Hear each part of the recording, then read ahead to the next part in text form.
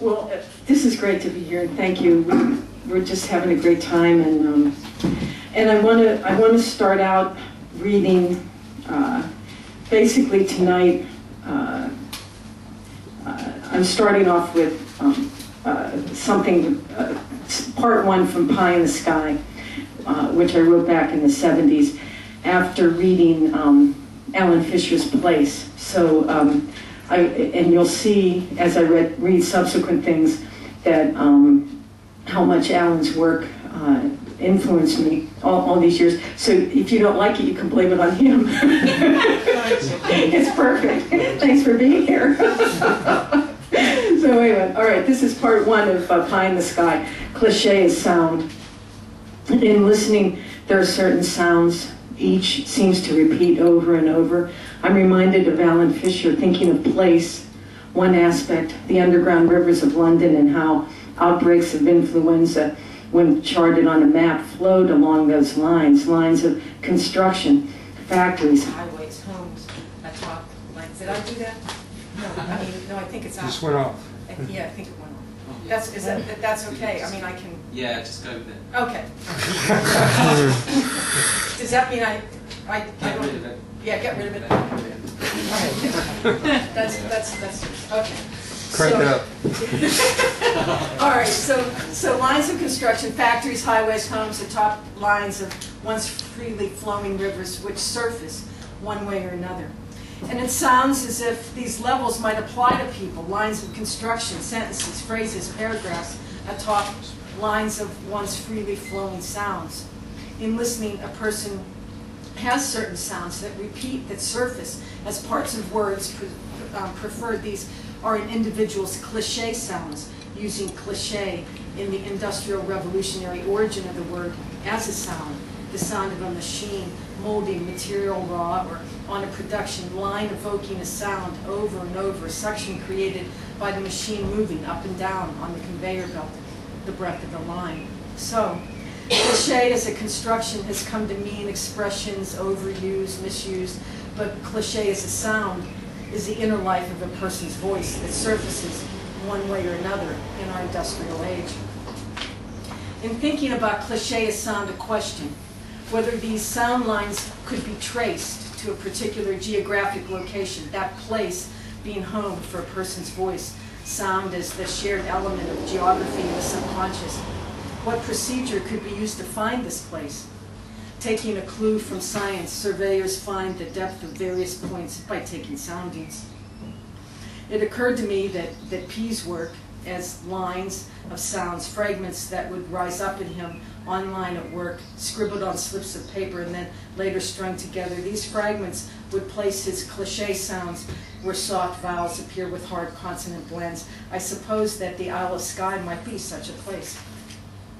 So I do these dictionary transcriptions and go to the Skye glossaries and I come up with this. And taking 70 examples from a linguistic survey of the Gaelic dialects of Scotland, including liquids and dentals and sibilants and nasals and spirits and diphthongs and occlusives found on Skye, I find that P's work contains but one example of sounds found there.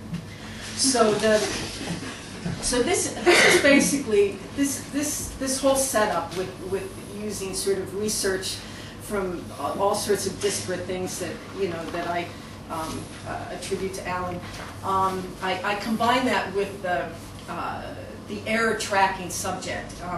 I'm always wrong, and I'm using the research to sort of create a web of interactions that get me away from that. So I'm going to read from a couple of recent projects of mine. Another thing I say, I don't call these manuscripts, I call them projects, like Alan does. This is a project about animal rights, and it's called the Opposable Dumbs Project because it's based on not people having human rights and extending them to animals, but looking at how humans and non-human animals are different in the ways that we don't have language. So that's the project. And we get the labor movement in there and all sorts of things. And I go through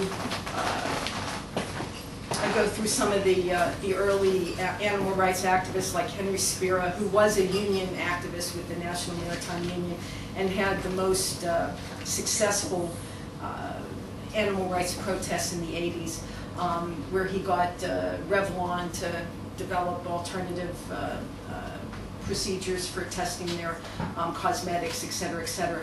But when it came to factory farming, Purdue just used Henry Spira had a campaign called, it was right at the beginning of the first Gulf War, End the Gulf War Now by bombing Iraq with Purdue chickens, which Purdue actually turned around and they countered it and used it to promote their chicken by touting their hens as alternative food since they were fed natural marigold petals.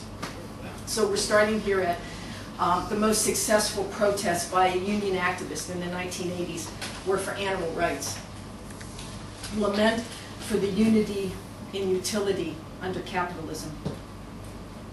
Simplus from us. Last part, not blended so. Low force and full raise to name. Guild math shatter 7 low. His smile owns breath past blasted fame. Proud rage our grades were steps wisp bowl. Toil for 1 word round cling sunk to hush. Ally driveling cries, God, why not cite our spare this rise? I'm sorry for the ugly phrase, unity and utility under capitalism. Ill-favored adjectives balk, minatory indifference curve of goods where there is no preference for one over the other like awe. If one bracket-formed consumer was equally satisfied with 10 peaches and 2 avocados, 2 kiwi and 12 peaches, or 1/5 an apple and 1/4 a banana, these combinations would all form a line on cankered, cantankerous, curlish, corrupt, crabbed, crabby, cranky, critical, cross-grained, crotchety, crusty, attacky, the person arguing rather than the argument itself, perverse situation called rational, in reference to the ream that you or others are homo economicus, largely. Ever since the publication of Animal Liberation, Peter Singer has been commonly known as the father of animal rights, even though he's a strict utilitarian.